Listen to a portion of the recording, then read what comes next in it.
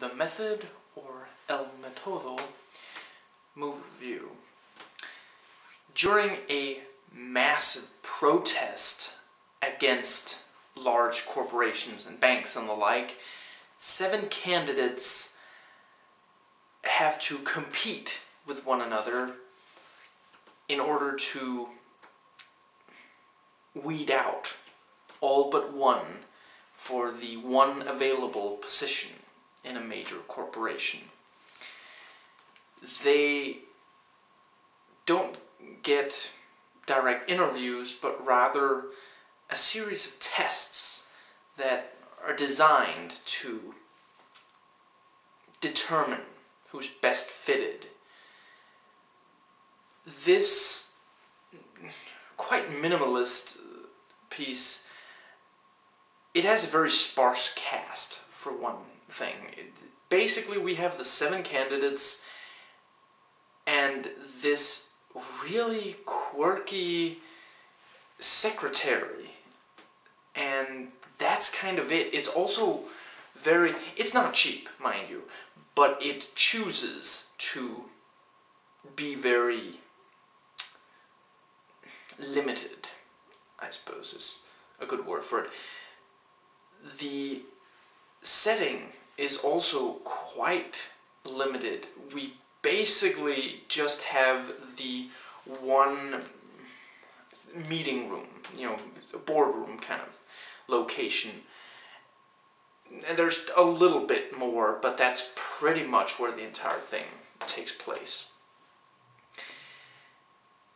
The environment is very sterile, very almost clinical, sort of not very human and not very greeting. It looks professional, I suppose you could say, but it's very much, it's distinctly not human. There are some computers, and it has this kind of very perfected, refined feel. You don't feel welcome. I'm not going to give away any of the tests or exactly what happens, because that would be criminal. But what I will say is that the tests have the dynamics of this group change, and it examines the dynamics of the groups. And these are 7 very different people. So of course, it's very much a film about the characters. You have these people interacting with one another. It's similar to something like 12 Angry Men. It's very much, how do these people interact with one another?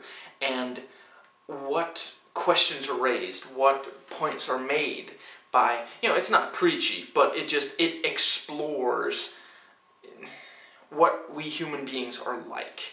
It almost feels like one of those really twisted psychological experiments, from like the 60s or something. So yeah, there are some power struggles. We have, various aspects of humanity explored and brought forth, leadership, authority,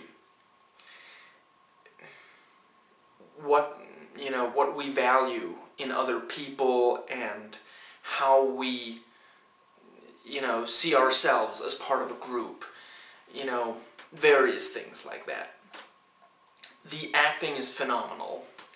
The dialogue, obviously I can't completely judge it because I don't speak Spanish, but the subtitles did seem to do a pretty good job. I didn't feel like I lost any of the conversations that were going on, so I would say it's quite good. In fact, great. The characters are all very much human beings. They're all entirely credible. No one in this movie feels like they're a stereotype or just anything. They are human beings, completely, personality, flaws, goals, you know, willpower. And there's also a kind of...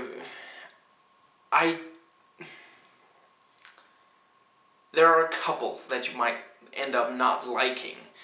Honestly, by the end of the film, you pretty much hate everyone because of just how far it's pushed, you know, the manipulation. But really, you can understand everyone, you know. No one really comes off as like the complete scapegoat. But yeah, just... there are some nice surprises. It's not really about like twists and surprising you. It very much is just this exploration of humanity and a character piece, you know, an ensemble character piece. But yeah, if that at all appeals to you, watch this movie. Find a way, watch it. Please rate and comment, and hey, if you like this video, that subscribe button's just waiting for you to click it.